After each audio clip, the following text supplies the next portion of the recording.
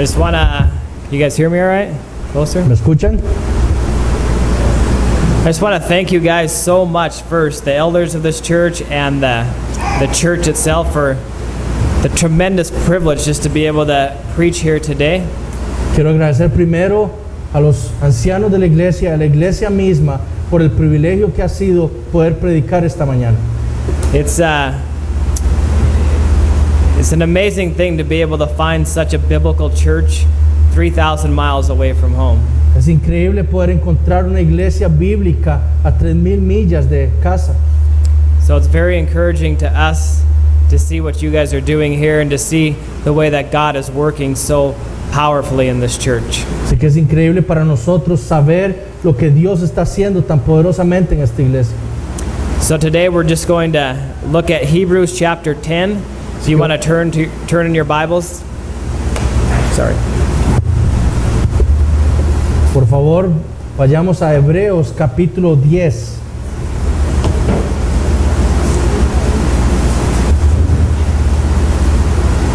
We're going to read Hebrews chapter 10 verses 26 to 31. Vamos a leer los versículos 26 al 31.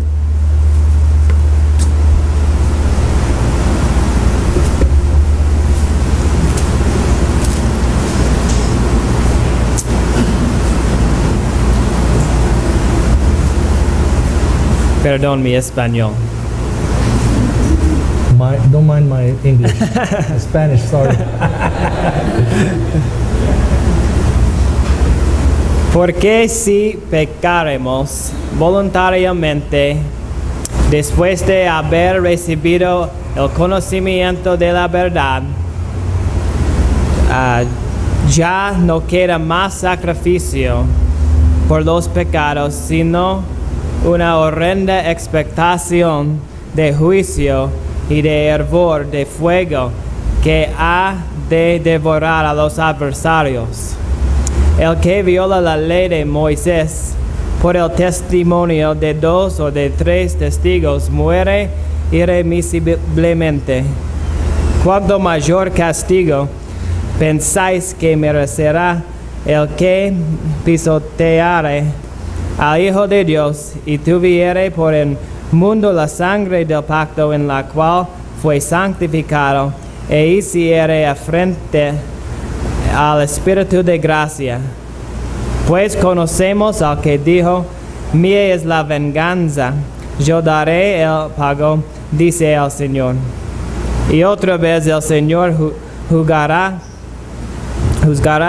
a su pueblo. Horrenda cosa es caer en manos del Dios vivo.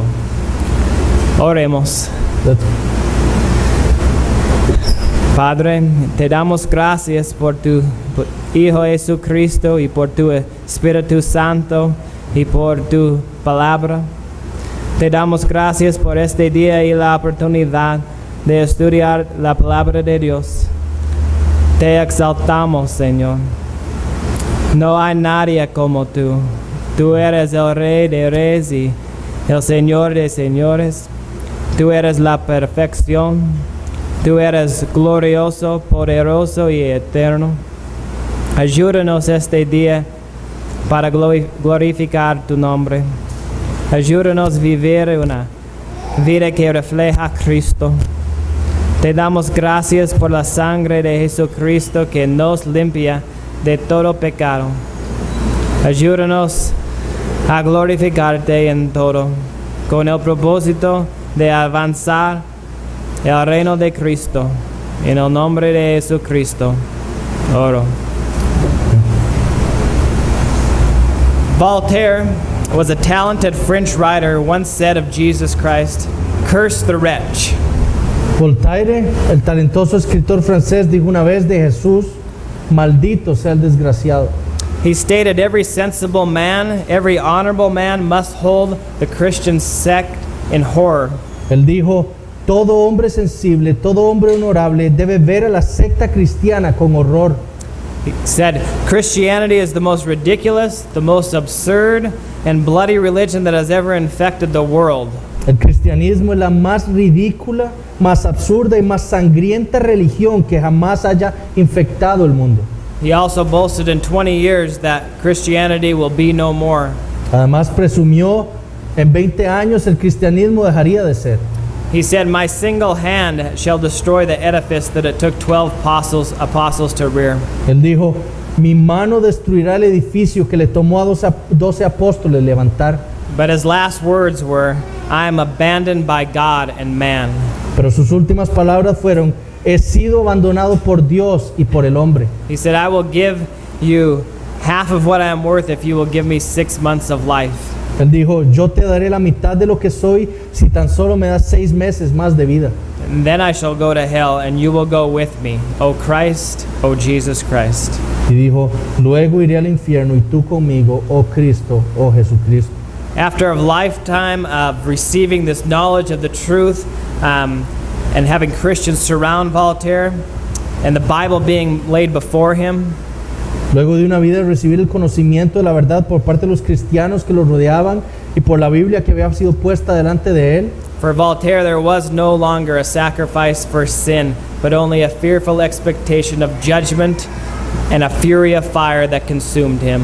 Para Voltaire ya no había más un sacrificio por su pecado, sino una horrenda expectación de juicio y la furia de un fuego que lo consumiría.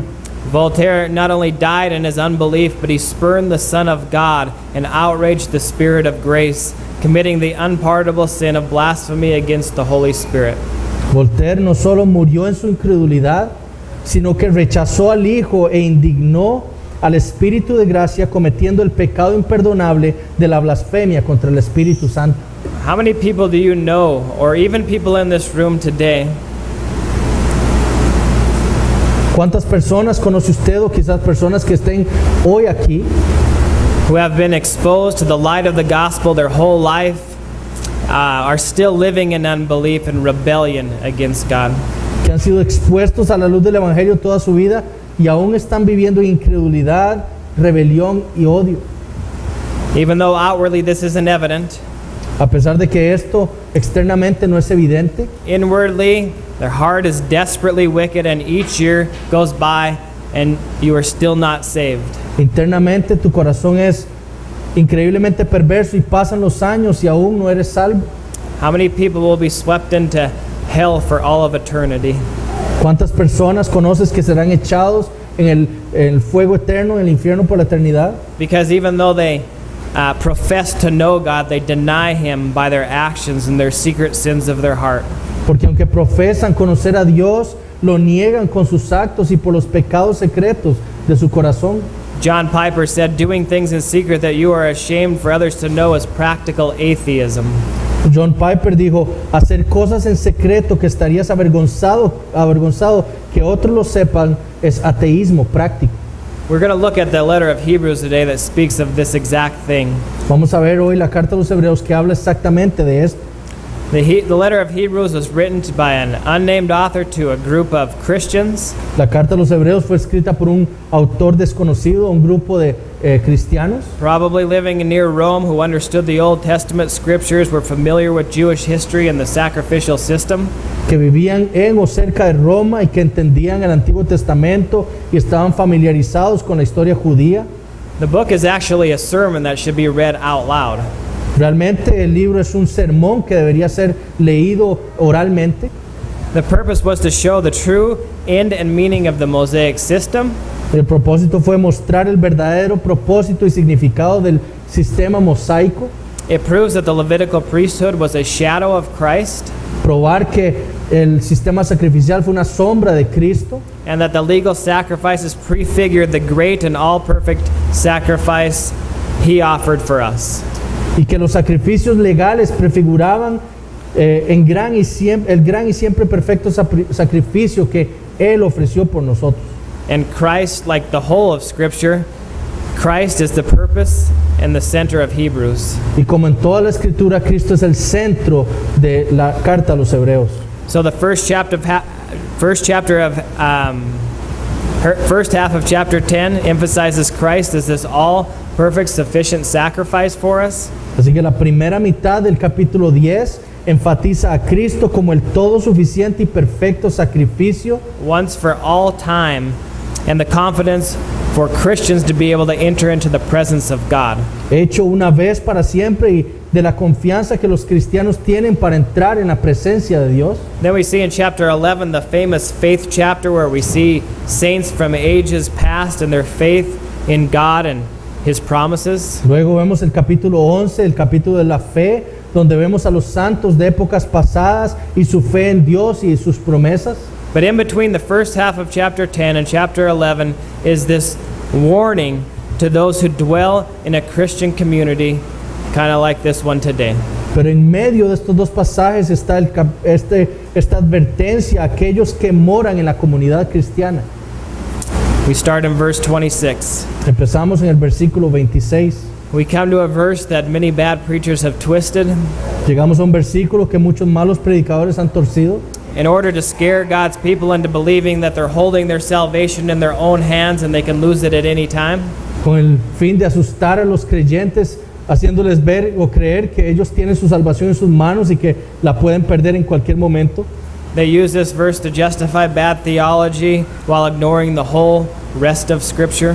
Ellos utilizan este versículo para justificar su mala teología e ignorar así toda la escritura. Whenever you come to a verse in the Bible that seems to contradict the rest of the Bible, Siempre que uno llegue a un versículo en la Biblia que aparenta contradecir el resto de la Biblia, you must understand that there is no contradiction in the Bible, but it's in your own mind. usted debe entender que no hay contradicciones en la Biblia, sino que eso está en su mente. When you find one of these verses that seem to be a contradiction, you must understand that the contradiction is not in the Bible.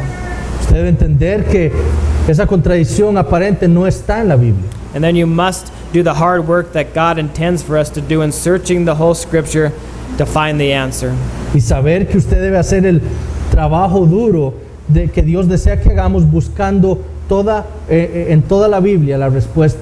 If one verse seems to say a Christian can lose his salvation, but 47 other verses say that he cannot lose his salvation, Si un versículo dice que usted puede perder su salvación, pero 47 otros versículos dice que usted no puede perder su salvación, then I wouldn't build a doctrine on one verse and try to explain away 47 others. entonces yo no construiría una doctrina basándome en un versículo e ignorando 47.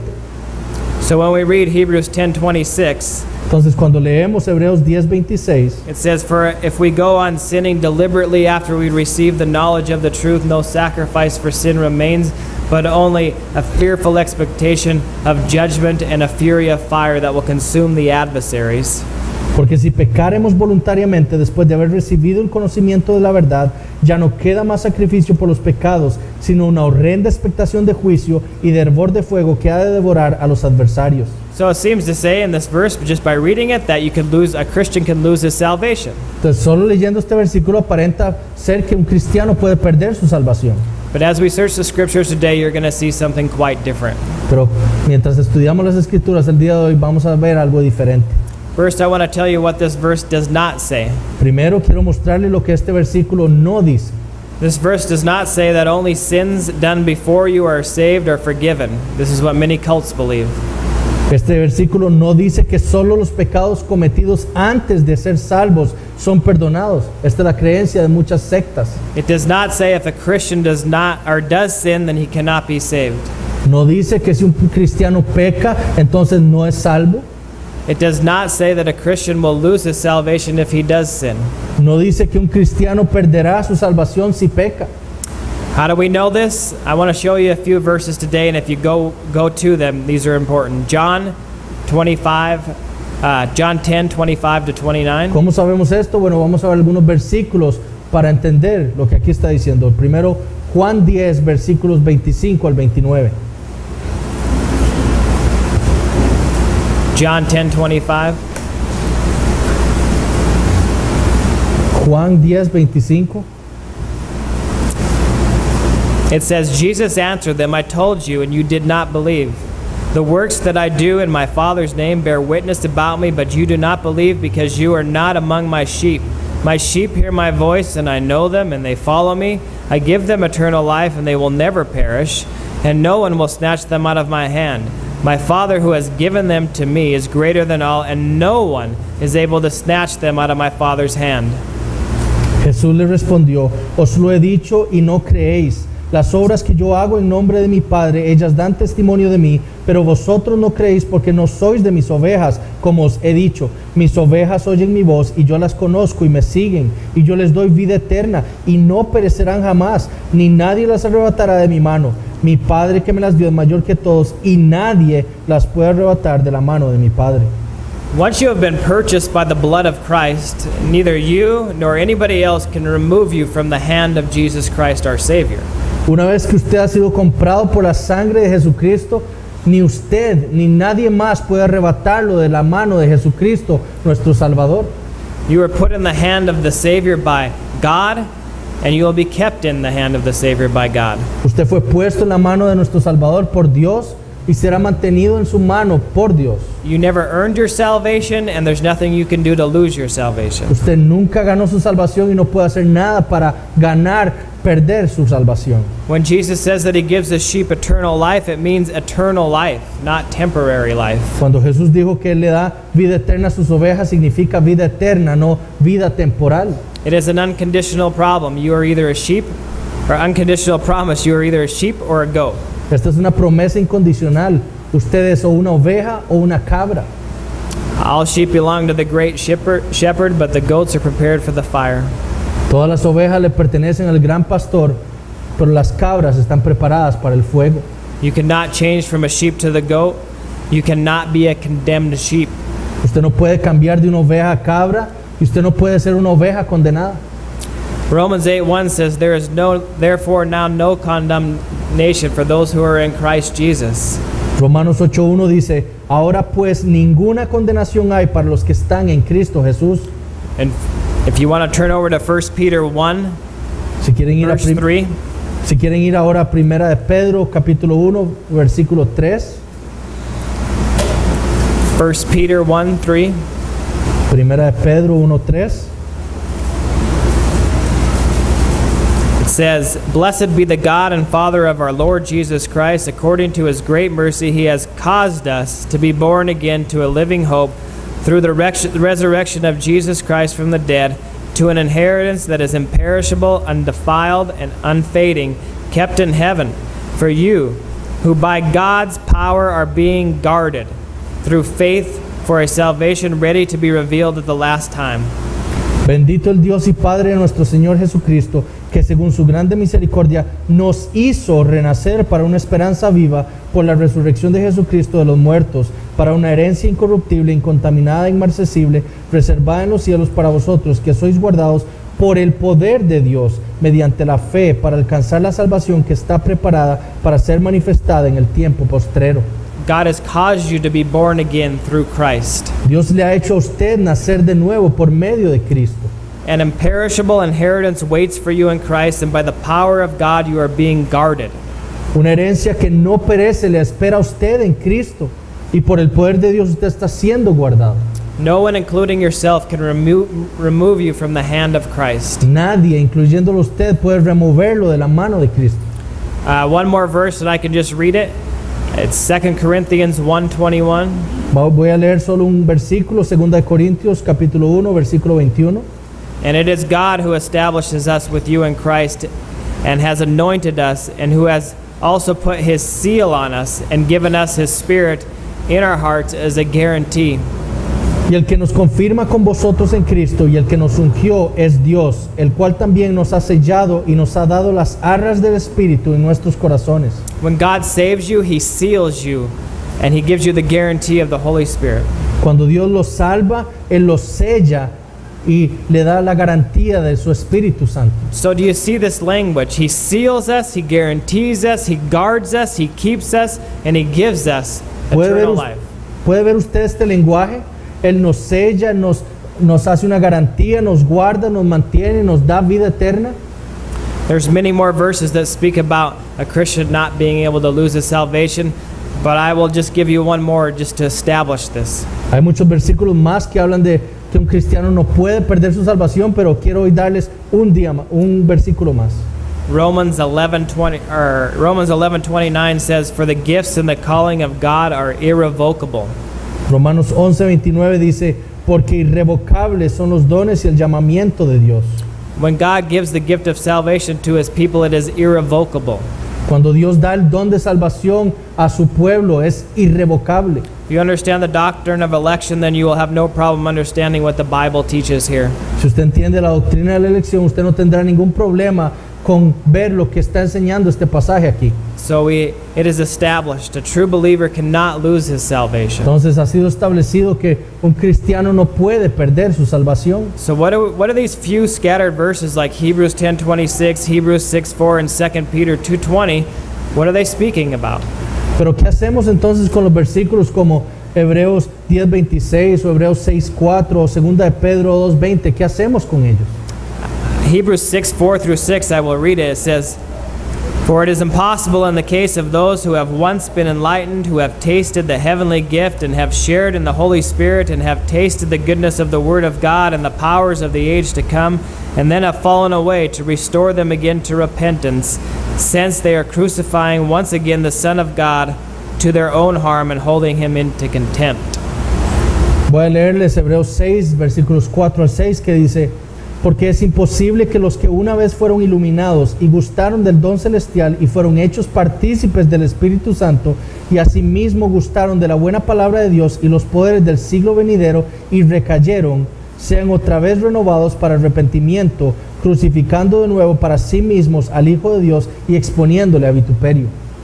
And 2 Peter says a similar thing in 2 Peter 2:20.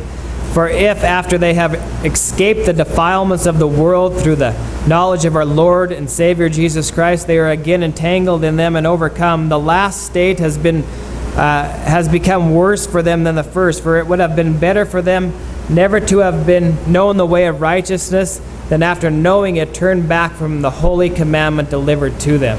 Voy a leer 2 de Pedro 2, versículos 20 y 21, que dice algo parecido. Dice: ciertamente, si habiéndose ellos escapado de las contaminaciones del mundo por el conocimiento del Señor y Salvador Jesucristo, enredándose otra vez en ellas, son vencidos, su postrer estado viene a ser peor que el primero, porque mejor les hubiera sido no haber conocido el camino de la justicia, que después de haberlo conocido, volverse atrás del santo mandamiento que les fue dado.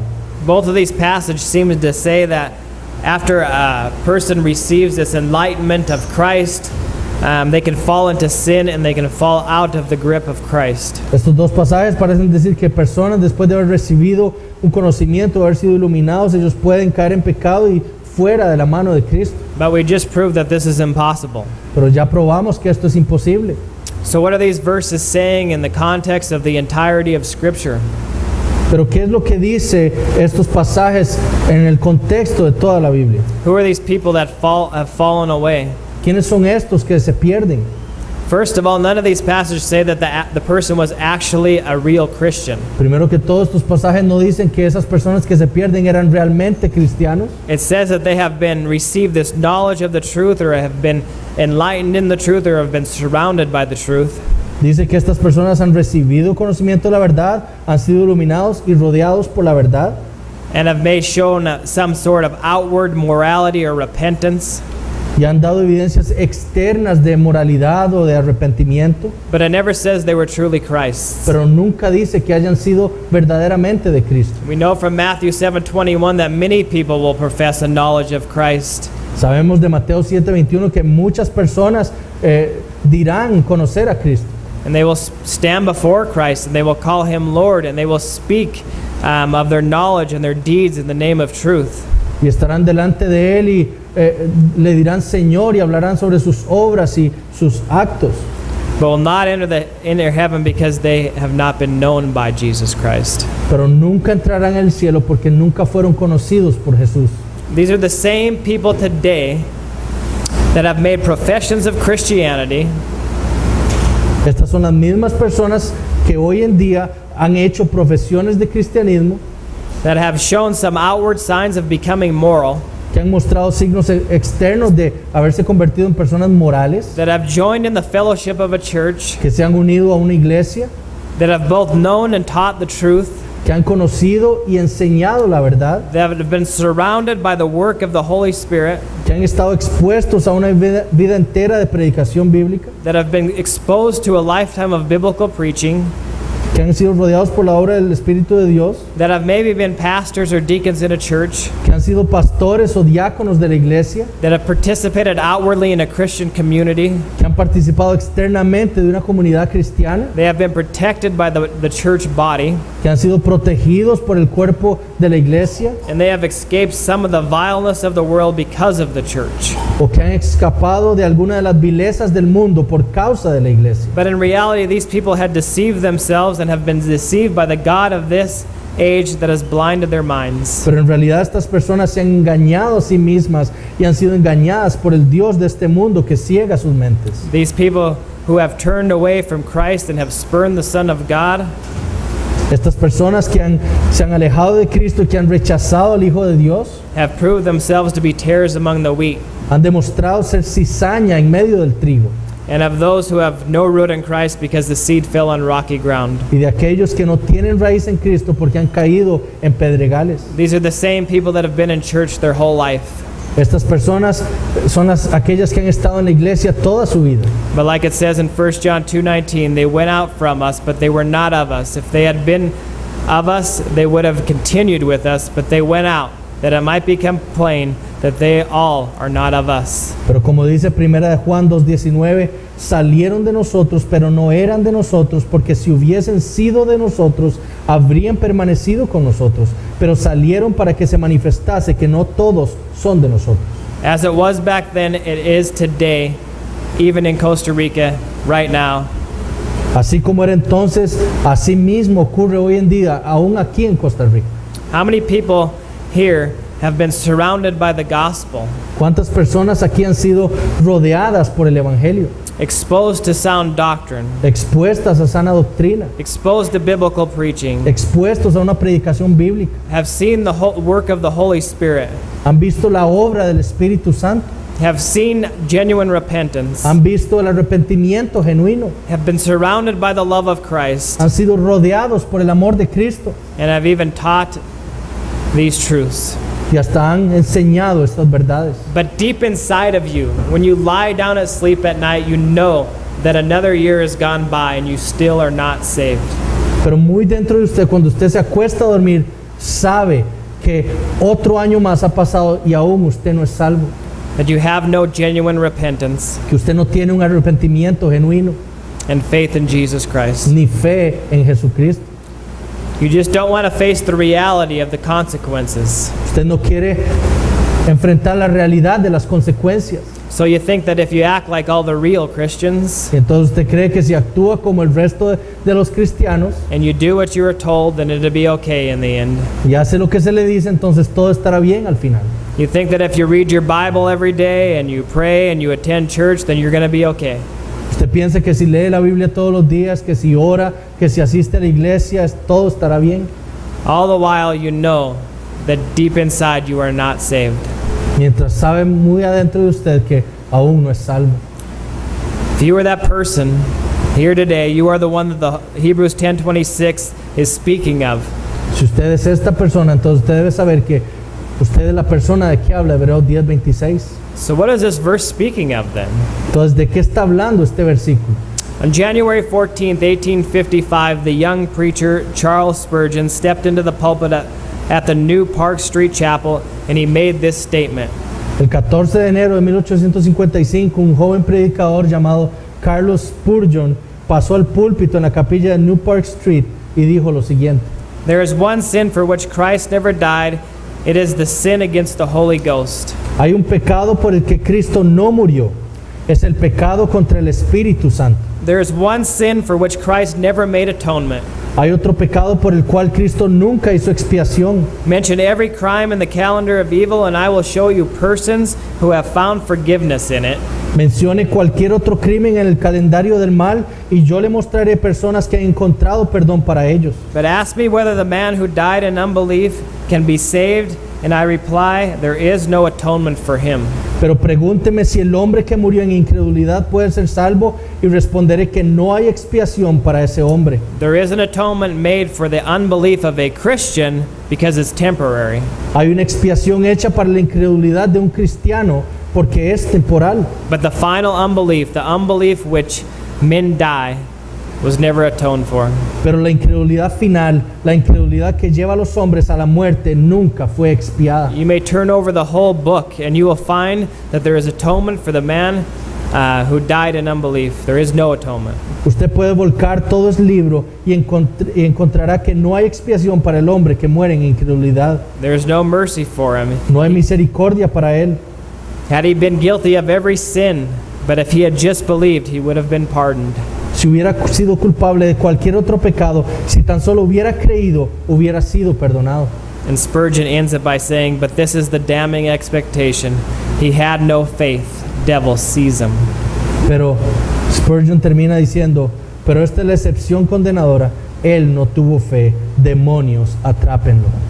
This verse is speaking of the unpardonable sin of unbelief. Este versículo está hablando del pecado imperdonable de la incredulidad. In Matthew 12:30, Jesus healed a demon-oppressed blind man, and the Pharisees, En Mateo 12:30 Jesús sana a un hombre ciego poseído por demonios, y los fariseos, even though they saw a clear and genuine work of the Holy Spirit, they denied that it was from God. a pesar de ver claramente y genuinamente la obra del Espíritu Santo, negaron que fuera de Dios Accused Jesus that he healed the man by the power of Satan.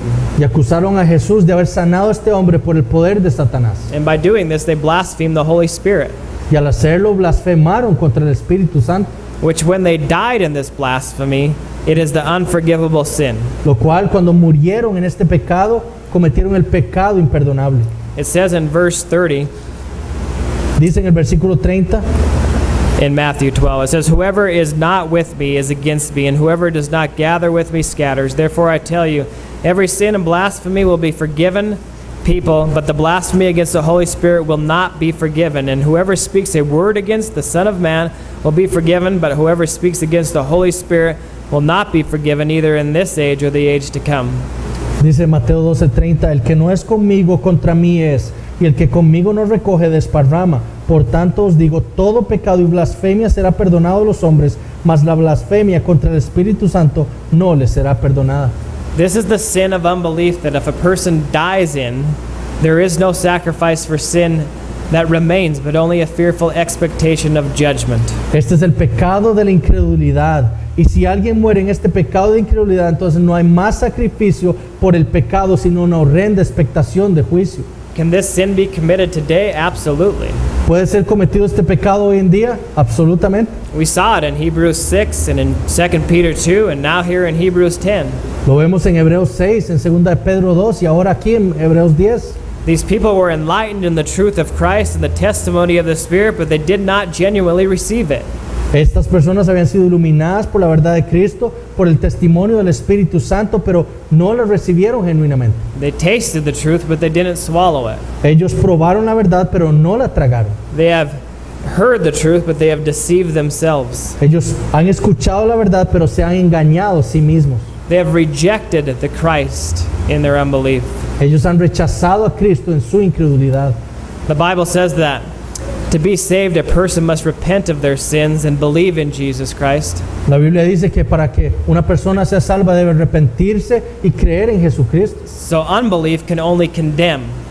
Entonces la incredulidad solo puede condenar. How could you be saved if you die in unbelief? ¿Cómo puede ser usted salvo si muere en incredulidad? Under the law of Moses, if a person broke the law, he died without mercy. Bajo la ley de Moisés, si una persona violaba la ley, moría sin misericordia.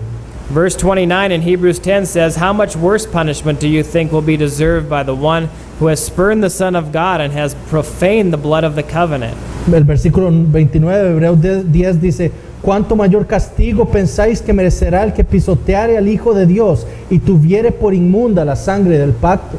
The angels in heaven sinned one time and were cast out of heaven, and now are going to be thrown in the lake of fire is waiting. Los ángeles en el cielo pecaron una sola vez y fueron echados fuera y ahora están destinados a sufrir eternamente en el lago de fuego. How much hope do you think you have if you reject or turn away the one way of escape? ¿Cuánta esperanza cree usted que pueda tener si rechaza el único camino que hay para escapar? It would be like a man in a desert that is dying of thirst but turns away the life-giving water that is offered to him. Sería como un hombre que está perdido en el desierto, muriendo de sed, pero que rechaza tomar del agua de vida que se le ofrece. The most famous verse in the Bible we hear so much is John 3:16. El versículo más famoso de la Biblia que constantemente oímos es Juan 3:16, That God so loved the world. que de tal manera amó Dios al mundo. But a few verses later in John 3:18, Pero en Juan 3:18 it says, whoever believes in him is not condemned, but whoever does not believe is condemned already because he has not believed in the name of the only Son of God. En Juan 3:18 dice, el que en él cree no es condenado, pero el que no cree ya ha sido condenado, porque no ha creído en el nombre del unigénito Hijo de Dios. Unbelief is what condemns. La incredulidad es lo que condena. In verse 29, it speaks of a people who have been sanctified by the blood of the covenant. En el versículo 29 habla de personas que han sido santificadas por la sangre del pacto. In this context, the verb sanctified means set apart. En este contexto, la palabra santificada significa apartada o separada. The nation of Israel was sanctified, or they were set apart from the rest of the world. La nación de Israel fue separada o apartada del resto del mundo, But there were many people in Israel that were not of God. pero había muchos dentro de la nación de Israel que no eran de Dios. These people that were the enemies of God lived amongst a sanctified community. Estas personas que eran enemigos de Dios vivían en medio de la comunidad santificada. These people benefited from being part of a nation that God has set apart. Estas personas se beneficiaron de vivir dentro de una nación que Dios había apartado. They tasted all of the benefits of living and being surrounded by the truth. Ellos se beneficiaron de vivir y de ser rodeados por la verdad, But they were not of God. They were enemies of God. pero no eran de Dios, sino eran enemigos de Dios. So what is the end result of those who have been exposed by the truth? They have tasted it, they have taught it, they have outwardly shown it, but they die in unbelief. Entonces, ¿cuál es el resultado de aquellos que han sido expuestos a la verdad, que la han probado, que la han enseñado, que la han mostrado externamente, pero mueren en incredulidad? For those people, there is no sacrifice left for sin, but only a fearful expectation of judgment and a fury of fire that will consume the enemies of God. Para ellos ya no queda más sacrificio por los pecados, sino una horrenda expectación de juicio y de hervor de fuego que ha de devorar a los adversarios. God boldly declares that vengeance is his and he will repay. Dios dice que la venganza es suya y que Él va a dar su pago. Isaiah 57:21 says there is no peace for the wicked. Isaías 57:21 dice que no hay paz para los impíos. It is a fearful thing to fall into the hands of the living God. Es una cosa terrible caer en las manos del Dios vivo. So if you are this person, you should tremble. Entonces, si usted es esta persona, debería temblar. If you continue to live a life that is outwardly moral, but secretly you do things and think things that God hates, it demonstrates your unbelief. Si usted continúa viviendo una vida externamente moral, pero secretamente usted hace y piensa cosas que Dios odia, está demostrando su incredulidad. You are proving that even though you profess to be a follower of Christ, you are not a Christian. Entonces usted está probando que aunque usted profesa ser un seguidor de Cristo, usted no es un cristiano. On that great day when you stand before God to make your confession, Y en ese gran día, cuando usted se pare delante de Dios para hacer su confesión, or profession, su profesión, He will call for you to be removed from His presence and cast into hell where there is no escape. Él lo echará al infierno de donde no hay escape. And then all of heaven is going to rejoice. Y entonces todos los cielos se regocijarán. Because God has satisfied His justice by removing a wretch from His presence and sending him where he belongs.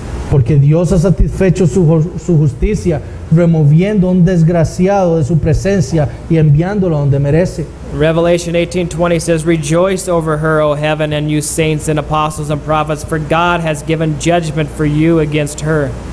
En Apocalipsis 18:20 dice, alégrate sobre ella, cielo y vosotros, santos apóstoles y profetas, porque Dios os ha hecho justicia en ella. All the Christians, apostles, prophets, and every heavenly being of all time are commanded to rejoice over the future destruction of Babylon, which represents the enemy of God. A todos los cristianos, apóstoles, profetas y a todo ser celestial a lo largo de los tiempos se le ordena regocijarse en la destrucción de Babilonia que representa a los enemigos de Dios. It will be the same for you if you die in your sins. Y lo mismo será para ti si mueres en tus pecados. Revelation 14:9 says, "And another angel, a third, followed them, saying with a loud voice, If anybody worships the beast and his image and receives a mark on his forehead or on his hand, he will also drink the wine of God's wrath, poured full strength in the cup of his anger, and he will be tormented with fire and sulfur in the presence of holy angels and in the presence of the Lamb. And the smoke of their torment goes up forever and ever, and they have no rest day or night, these worshippers of the beast and his image, and whoever receives the mark of his name." Apocalipsis 14, versículos 9 al 11 dice, y el tercer ángel los siguió diciendo a gran voz, si alguno adora a la bestia y a su imagen y recibe la marca en su frente o en su mano, él también beberá del vino de la ira de Dios, que ha sido vaciado puro en el cáliz de su ira, y será atormentado con fuego y azufre delante de los santos ángeles y del Cordero. Y el humo de su tormento sube por los siglos de los siglos, y no tienen reposo de día ni de noche los que adoran a la bestia y a su imagen, ni nadie que reciba la marca de su nombre. It will be the same for you if you die in unbelief. Será lo mismo para usted si muere en incredulidad. The smoke of your torment will rise in the presence of holy angels and the Lamb forever and ever. El humo de su tormento subirá en la presencia de los santos ángeles y el Cordero por siempre. And the smoke of your torment will bring rejoicing to heaven, because it is a reminder of the justice of Almighty God. Y el humo de su tormento traerá gozo al cielo, porque será un recordatorio de la justicia del Dios Todopoderoso. There will be nobody left to pity you for your unbelief. No quedará nadie para compadecerse por su incredulidad. God will not pity or show you any more common grace. Dios no se compadecerá más de usted ni mostrará más gracia común. He poured out grace on every unbeliever, and he has kept you alive even in your sin and rebellion. Él derramó su gracia sobre cada incrédulo mientras lo mantenía vivo en su pecado aún y en su rebeldía. But when you die, there is no longer grace. There's only, you become an object of God's eternal hatred. Pero cuando usted muere ya no va a haber más gracia, sino usted será el objeto del odio eterno de Dios. On this earth you have received so much mercy that was showered upon you. En esta tierra usted ha sido bañado con tantas misericordias. God gives you parents that are commanded to love you unconditionally and teach you the ways of the Lord. Dios le ha dado padres a los cuales se les ha ordenado amarle a usted incondicionalmente y enseñarle los caminos del Señor. God commands other Christians to love you even if you are their enemy. Dios le ordena a otras personas cristianas a amarle a usted a pesar de que usted sea su enemigo. God commands all of his people to pray for your salvation. Dios le ordena a todo el mundo orar por su salvación. God has given you the benefits of a moral and lawful society. Dios le da a usted los beneficios de una sociedad moral y legal. You are warned and you are pleaded with by your Christian family and friends. A usted se le ha prevenido y se le ha rogado por padres y familiares cristianos. I mean, how many mothers and fathers have spent countless hours pleading for your salvation? ¿Cuántos padres y madres han pasado horas rogando por su salvación? How many of close friends have done everything to persuade you, but you just keep pretending? ¿Cuántos de sus amigos cercanos han tratado de persuadirlo, pero usted ha seguido pretendiendo? How many of your relatives have cried for you because they knew that you profess to have what you profess is opposite of what you practice? ¿Cuántos de sus familiares han llorado por usted porque lo que usted profesa es todo lo contrario a como usted vive? A fearful expectation of judgment awaits you in hell after you die. Una horrenda expectación de juicio le espera a usted en el infierno. The godly parents that God has given you will no longer love you, but they will rejoice as you are turned away from heaven and you have to be cast into hell. Después de que usted muera, los padres piadosos que Dios le ha dado no le amarán más, sino que se regocijarán cuando usted se ha alejado del cielo y echado en el infierno. As you shriek back from the flames, your parents will rejoice even louder because God has satisfied his justice by casting you away from the light into the darkness. Mientras usted grita entre las llamas, sus padres se regocijarán porque Dios ha satisfecho su justicia al echarlo a usted lejos de la luz a las tinieblas. All the Christians that you have made your enemy will no longer love you, but gain great satisfaction and unspeakable joy as you fall into this great abyss. Todos los cristianos que usted ha hecho sus enemigos no lo amarán más, sino que tendrán la satisfacción y el gran gozo mientras usted cae en el gran abismo.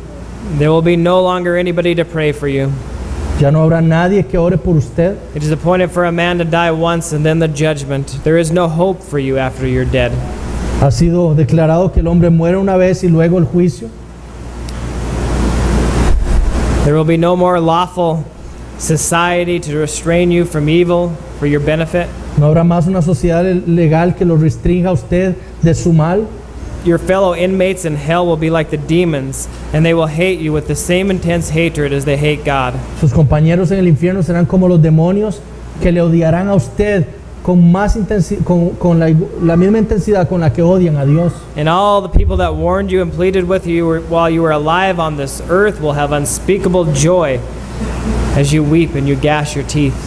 Todos aquellos que le advirtieron y le rogaron mientras usted vivía en esta tierra tendrán un gozo inmenso mientras usted cruje sus dientes. How will you bear it when all these people that God has put in your life, your whole life, to plead for your salvation are now rejoicing as you're in hell? ¿Cómo los apartará usted cuando todas estas personas que Dios ha puesto en su vida para advertirle, rogarle y enseñarle la verdad se estén gozando por su castigo? How will you bear their joy as they praise the Savior as you're rejected? ¿Cómo soportará su gozo mientras ellos alaban al Salvador que usted rechazó? But God will use all of your good and all of your evil for His glory and purposes. Pero Dios usará todo el bien y todo el mal que usted ha hecho en esta tierra para su gloria y sus propósitos. Remember Voltaire? ¿Recuerdan a Voltaire? God used his vileness and success on earth for His glory. Dios usó su vileza y su éxito en la tierra para su gloria. Some years after his death, Voltaire's house was used by the Geneva Bible Society to print Bibles. Unos años después de su muerte, la casa de Voltaire fue utilizada por la Sociedad Bíblica de Ginebra para imprimir Biblias. You see, Jesus is Lord, whether you reject Him or whether you worship Him. Vean, Jesús es Señor. No importa si usted lo acepta o lo rechaza. God will get glory out of your existence by either demonstrating His mercy or His justice. Dios se glorificará en su existencia, ya sea demostrando su misericordia o su justicia. In John 5:40, Jesus warns the Pharisees, and He is warning us today. En Juan 5:40 Jesús le advierte a los fariseos y nos advierte a nosotros también. He says, "You refuse to come to me that you may have life." Él dice, y no queréis venir a mí para que tengáis vida. Are you refusing to come to Christ? ¿Está usted rechazando o negando ir a Cristo? So you stand condemned in your sin, but there is still hope. Entonces usted está aún condenado en su pecado, pero aún hay esperanza. There is still good news. This isn't just like a really condemning sermon. Hay aún buenas noticias a pesar de que este sea un sermón muy condenatorio. As long as you are still breathing, you have hope in Christ. Mientras usted esté respirando, aún hay esperanza. You can still repent. Aún puede arrepentirse. You can still stop pretending and come to Christ. Aún puede dejar de pretender y venir a Cristo. There are still countless people pleading for your soul. Aún hay innumerables personas God is still keeping you alive for a reason. que oran por usted y Dios mismo lo tiene usted vivo por alguna razón. God sent His Son on earth to take on flesh and live a perfect, sinless life in obedience to the Father. Dios envió a su Hijo para vivir una vida perfecta de obediencia, agradable al Señor, a su Dios, So He would be a spotless, perfect lamb para que Él sea el Cordero perfecto y sin mancha, that could offer Himself up as a one-time sacrifice to satisfy the divine justice of God. que podría ofrecerse a sí mismo como el sacrificio único para satisfacer la justicia de Dios. So Jesus did this. He took all of your sin upon Himself. Entonces Jesús hizo esto, Jesús tomó sus pecados sobre sí mismo, He took all of your lying, todas sus mentiras, all of your stealing, sus robos, your lust, su lujuria, your anger, su enojo, your hatred, su odio, your complacency, su your complacencia, coveting, su codicia, your selfish ambitions, sus ambiciones egoístas, your pride, su orgullo, your gossip, sus your chismes, slander, sus calumnias, your wasted time, su tiempo perdido, your vileness, su vileza, your envy, su envidia, your greed, su avaricia, your arrogance, su arrogancia, your conceit, su vanidad, your drunkenness, su borrachera, your ignorance, su ignorancia and all of your y ungodliness. toda su impiedad, He took it all on himself. y la tomó todo sobre sí mismo. And he took all of your unbelief. Y aún tomó toda su incredulidad. Paul says to himself in 1 Timothy 1:13, Pablo dijo sobre sí mismo en 1 Timoteo 1:13, though formerly I was blasphemer, persecutor, and insolent opponent, but I received mercy because I had acted ignorantly in unbelief. habiendo sido yo antes blasfemo, perseguidor e injuriador, mas fui recibido a misericordia porque lo hice por ignorancia en incredulidad. While you were yet the vilest sinner on the face of the earth, Mientras usted era el más vil de los pecadores sobre la faz de la tierra, Christ died for you, and 3 days later he rose from the dead because death couldn't hold him. Cristo murió por usted y 3 días después se levantó de los muertos porque la muerte no lo podía retener. The resurrection validated who Christ is La resurrección validó quién era Cristo and brought the first time in all of history reconciliation and salvation to man. y trajo por primera vez en la historia reconciliación y salvación para el hombre. All of these sins and countless more were placed on the head of Jesus Christ, Todos estos pecados e incontables más fueron puestos sobre la cabeza de Cristo, and he bore all of your sin and he bore all of your punishment that you deserved. y Él cargó todo su castigo sobre sí mismo. He paid the penalty for sin, and in return he gave you his perfect righteousness, Él pagó la paga por su pecado y de vuelta Él le dio su perfecta justicia, so that God could look at you and see Christ para que Dios lo pudiera ver a usted y viera a Cristo and not see all of your sin, y no ver todo su pecado, but see the perfection of Christ and account you as perfect and adopt you as his son. pero ahora esa perfección de Cristo es para que usted sea contado como su hijo. Now you must understand something very important about the gospel. Ahora usted debe comprender algo muy importante del Evangelio. In response to what Jesus did on the cross, God requires you to repent of your sin and to believe the gospel. En respuesta a lo que Jesús hizo en la cruz, usted debe arrepentirse de sus pecados y creer en el Evangelio. But what many people fail to understand is the gospel is not something that is offered as if you have a choice in obeying it. Pero lo que muchas personas fallan en entender es que el Evangelio no es algo que se ofrece como si usted tuviera una posibilidad de obedecerlo. God commands, not offers, every person on the face of the earth to repent and to believe the gospel. Dios le ordena, no ofrece, sino le ordena a todas las personas en el mundo que se arrepientan y que crean en el Evangelio. God doesn't offer you to repent and believe, he commands it. Dios no le ofrece a usted arrepentimiento y fe, sino que se lo ordena. Acts 17:30 says, the times of ignorance God overlooked, but now he commands all people everywhere to repent. Hechos 17, 30 y 31 dice, pero Dios, habiendo pasado por alto los tiempos de esta ignorancia, ahora manda a todos los hombres en todo lugar que se arrepientan. And this is his command, that we believe in the name of the Son, Jesus Christ. Primera de Juan 3:23 dice, y este es su mandamiento, que creamos en el nombre de su Hijo Jesucristo. Listen to me, my dear friends. You have heard the gospel so many times in your life. Escúchenme, queridos amigos, ustedes han escuchado el Evangelio tantas veces en su vida. You know the consequences for sin. Ustedes saben las consecuencias del pecado. You know deep inside what the true state of your soul is. Ustedes saben muy dentro cuál es la verdadera condición de su alma. You have pretended long enough. You know the truth. Ustedes han pretendido por mucho tiempo. Ustedes conocen la verdad. Now I command you in the name of Jesus Christ to repent and to believe the gospel. Ahora les ordeno en el nombre del Señor Jesucristo que se arrepientan y crean en el Evangelio. Now the Lord is not slow to fulfill his promise, as some count slowness, but is patient towards you, not wishing that anybody should perish, but that all should reach repentance. Ahora el Señor no retarda su promesa, según algunos lo tienen por tardanza, sino que es paciente para con vosotros, no queriendo que ninguno perezca, sino que todos procedan al arrepentimiento. Repent while you still can. Unless you repent, you will perish. Arrepiéntanse mientras puedan, si no se arrepienten van a perecer. You don't have to face all of heaven rejoicing over you going to hell. No tiene por qué ver a todo el cielo regocijándose porque usted va al infierno. Repent and they will rejoice in your repentance.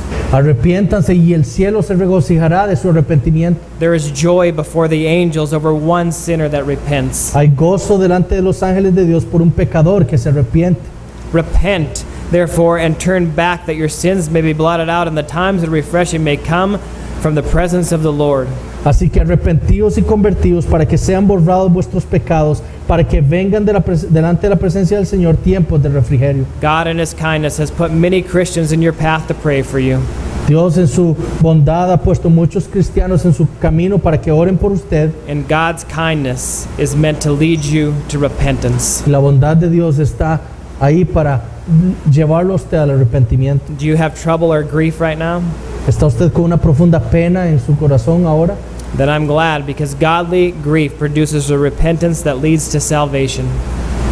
Me alegro porque la tristeza de Dios produce un arrepentimiento que lleva a la salvación. Don't die in your unbelief. No muere en su incredulidad. Don't be like Esau, who found no chance to repent, even though he sought it with tears. No sea como Esaú, que no encontró arrepentimiento a pesar de que lo buscó con lágrimas. There is hope in Christ, Hay esperanza en Cristo, but it is a fearful thing to fall into the hands of the living God. pero es una cosa horrenda caer en las manos del Dios vivo. Let's pray. Oremos. Father, we look at the realities in Scripture, God, and it is a fearful thing to fall into your hands, and it is so easy to deceive ourselves and to be deceived about the state of our soul, about our salvation, Father. I ask that you just bring conviction, Father, just bring conviction over sin. If anybody in here has been pretending, Father, bring them to true repentance for your glory, Father. Advance the kingdom of Jesus Christ through this repentance, God. We need you for everything, Father. Help us believe, help us in our unbelief, help us repent, and enlighten our mind in the knowledge of Jesus Christ, and enable us to receive Christ as He is offered in the gospel. In the name of Jesus Christ we pray. Amen.